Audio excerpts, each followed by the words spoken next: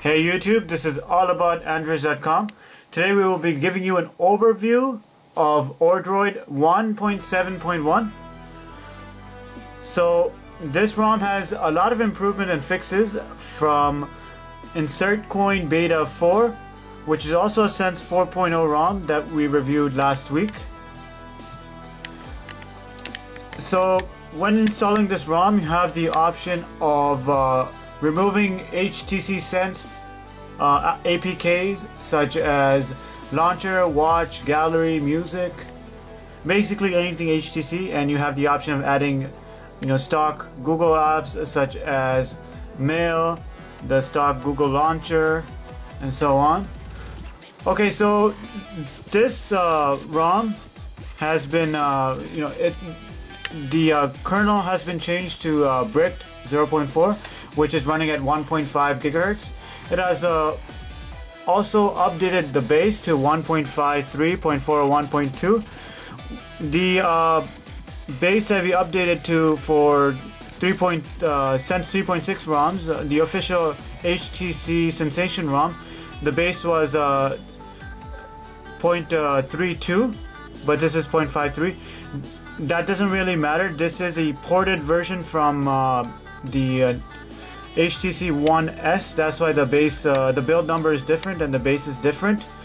As long as you're running the latest HTC Sensation base, which is 3.32, you'll be fine. You'll be able to, flash this ROM and run this ROM fine. Data works wonderful, even though I have Win Mobile, which is pretty shitty in Canada, sorry to say. High ping, but hey, it gives me over 1 megabit, which is all I need.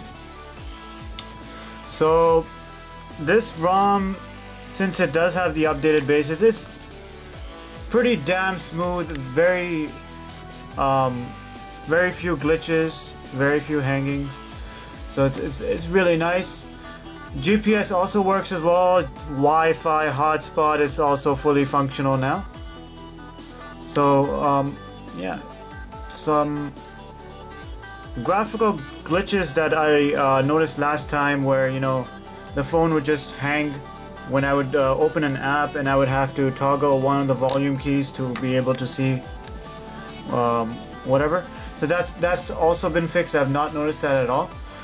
And you'll also notice when you install any Sense 4.0 ROM, you also get 25 gigs of online storage with Dropbox, which is pretty nice. And when you first boot up the ROM, you will notice that it will be saying that loading, whatever, and most of the apps are now zip aligned.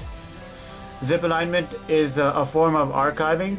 So basically it will place apps in specific orders to prioritize the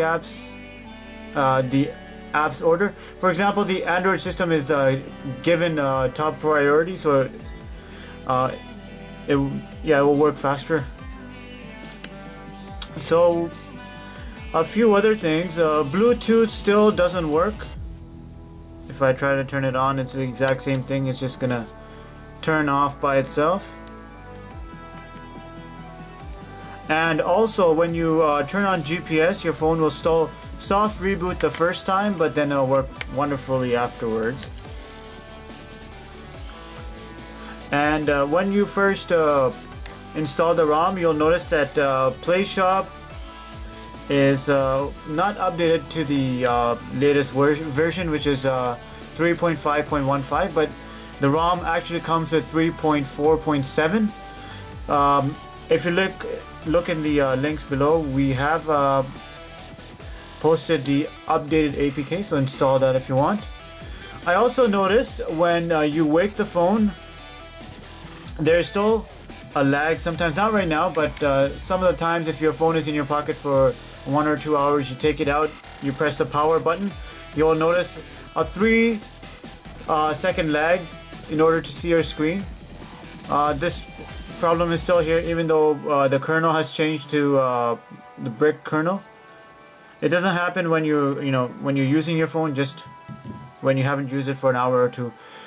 I also noticed that there is no Beats audio included. This is because it's still not functional in Sense 4.0.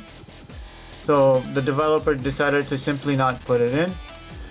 So in my opinion, this ROM is a great daily driver. All of the features that you would crucially need, such as Wi-Fi, data, GPS, they all work great.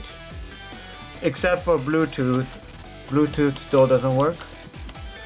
So this has been AllAboutAndroids.com. Please like, comment, and subscribe. We would really appreciate it. We also have a Facebook page and a Google Plus account and a Twitter. Add us there. Thanks again.